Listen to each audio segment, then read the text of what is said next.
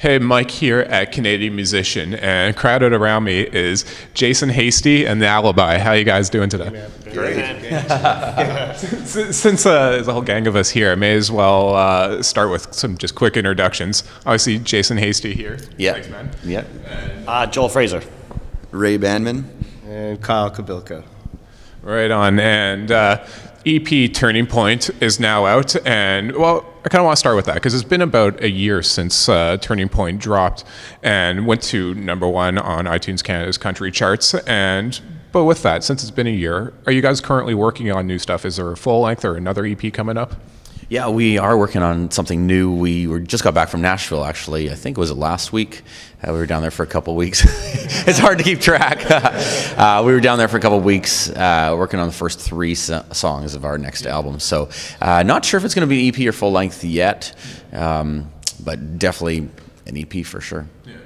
Yeah. Well, since you guys were down in Nashville, and it's not your first time in Nashville, I believe, and really, for obvious reasons, every country singer I talk to, they head down to Nashville. It's obvious why it's the epicenter of country music.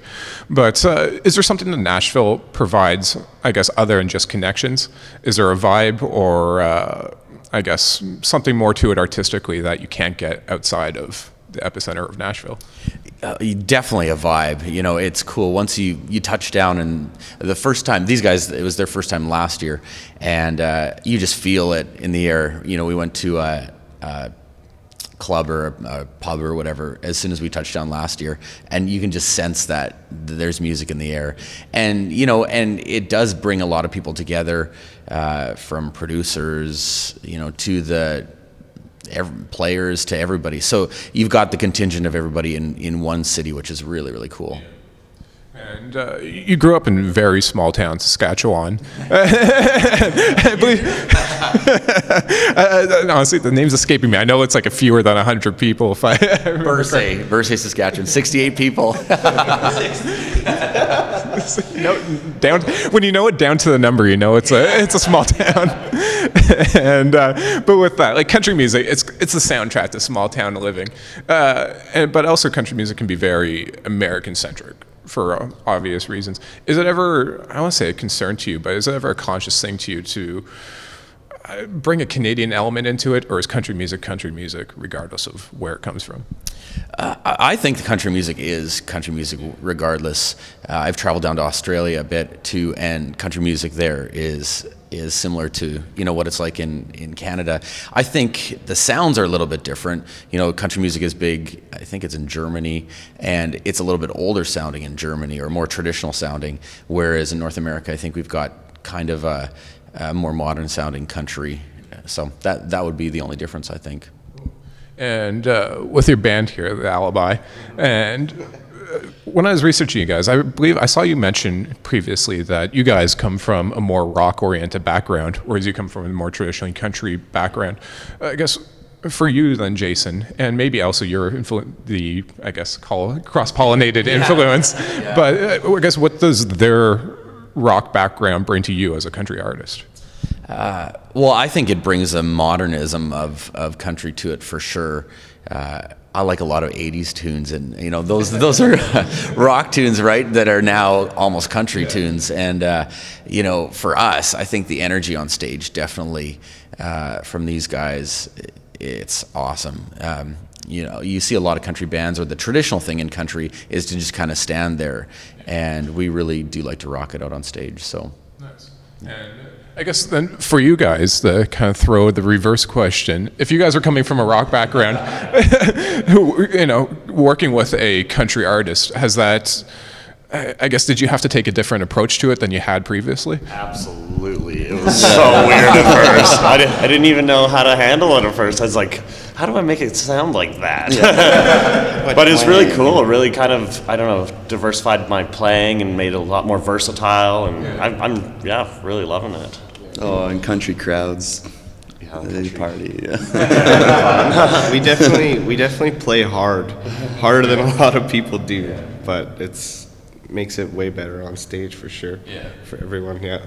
Nice. And obviously with you as a band, you're previously a solo artist and also part of a duo, so you've kind of seen every configuration of a band almost. Do you approach both songwriting, but also performance. Obviously, performance is going to be different. But when you're writing solo, writing for a duo, or writing for a band, is it any different? Is there any difference in it for you? Definitely, I think so. For us as the band, like we like to kind of rock out, so it's you know that kind of music. It doesn't all have to be party type music, but it definitely has a different element than when I was solo or a duo, because I was part of a male-female duo. So that had a very different element to it. But yeah, for sure. Cool. And there's the much publicized story about you and your wife giving away your house to the needy couple. I didn't want to hark on it too much in this interview because it has been so well publicized and for good reasons. It was an amazing thing. But I guess from a career perspective, and obviously this isn't why you did it, and it isn't the most rewarding part, but it did have the added, positive side effect of bringing in a lot of publicity. Like, has there been any long-term? I guess, has it changed anything long-term for career-wise for you at all? Long-term, I'm not sure.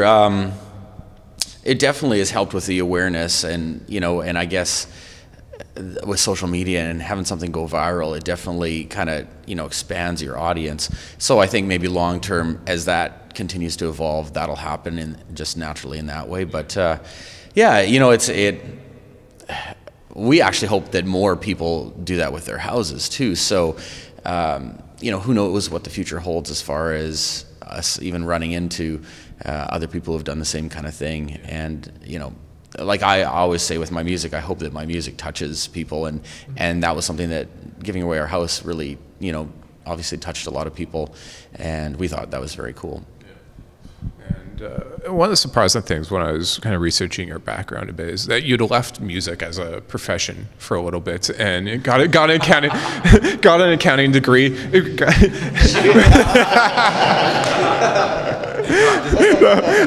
but you, from the sounds of it, it looks like you had like a well-established career in accounting with a major firm in Calgary, and then just abandoned that to go back to music, which is a risky endeavor. Let's face it, the music industry isn't the most forgiving.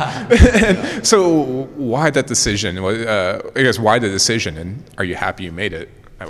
Yeah, well, music has always been my passion. So as an accountant, that's a good career, and I have that, so it's always good to fall back on that.